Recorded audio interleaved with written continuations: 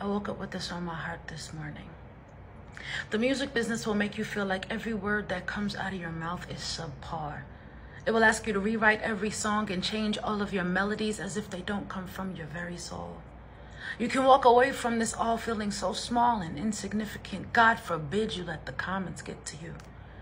I was talking to my Gen Z brother yesterday, and he told me about VPNs. He was explaining to me that younger people have entire personas tracked to digital frequencies that house their alter egos. He said young people are so afraid of being canceled and rejected that they don't even want to put their name behind their own words. I encourage you today to let you know that there are people like you. No matter how quirky you are, no matter how holy you are, no matter how peaceful you are, there are people like you who are excited to meet you and get to know you. But you'll have to take chances. You'll have to put yourself out there. You'll have to sit through the comments section and sift through the comments section and pull out what resonates. You can't ignore the world and find your friends. You can't hide and find your tribe.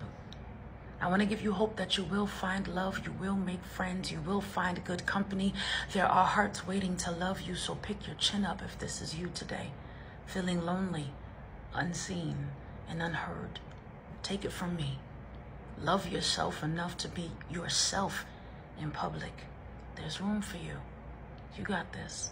Chin up. Peace.